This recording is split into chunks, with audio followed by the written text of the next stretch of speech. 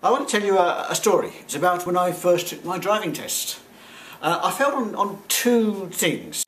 The first thing I failed on, right at the end of the test, I was feeling relaxed. We were getting back to the driving test centre. The last road, I sped up a bit too fast and I lost a point to that. But the other thing I failed on, I made a real hash of reverse parking. It was rather awkward. They made me do it on a bit of a slope. I just couldn't do it, in and out, just couldn't get it right. I made a mess of it. I failed on that, and the driving tester said, "Yeah, you failed." I said, "Yes, I know. I'm an examiner. I fail my own students. You're right to fail me on that." Now, the point is, my driving instructor, when I told him I'd failed him, do you know what he did? He took me to precisely that same place where I'd messed up that reverse test parking, and he said, "Do it again."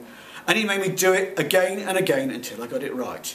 And we did reverse parking in various situations in various places till I got it right.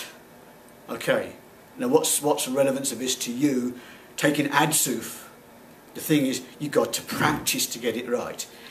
If you make a mistake, if there's something that you do, you don't understand it, if there's a question, a coding question, you don't understand how to write the code, you get it wrong in the test or the first time you take the exam, how are you going to get it right? Practice, practice, practice, until you get it right. Just as I did with my driving test, my driving instructor said, you've got to practice this until you get it right. The questions in this are fairly straightforward.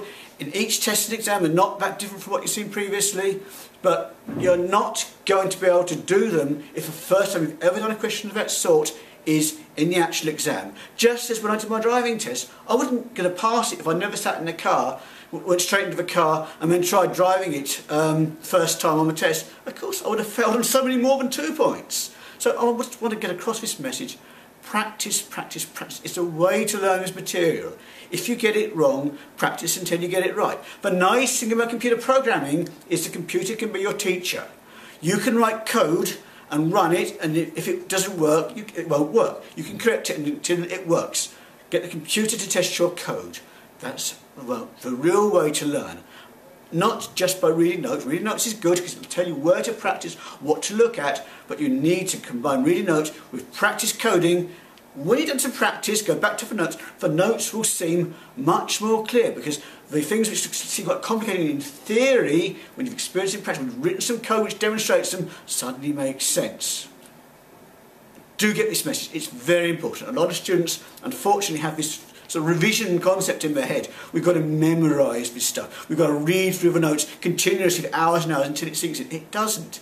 It didn't sink in with me when I first learnt object-oriented programming. It didn't make any sense to me. The only way I got to understand it and realise how it all fits together is to write lots and lots of code, get it all running, keep doing it until I had a real feel for it. I knew how it would. Then when I went back to those things that didn't make sense when I first read about them, they made sense. They worked. That's how you should be doing it.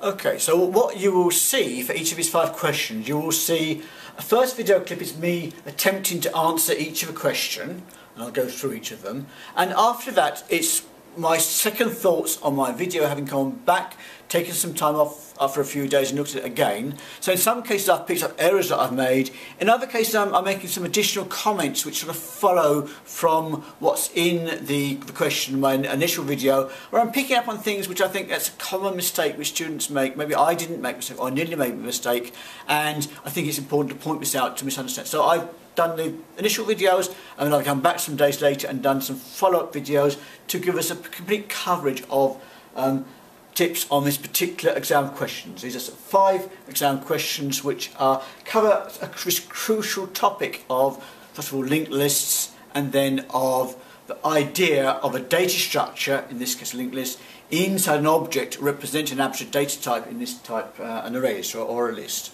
So I hope that these videos will be of help to you to get to see the best approach to these exams, and also to see how I myself would approach it if I were in your boots as a student.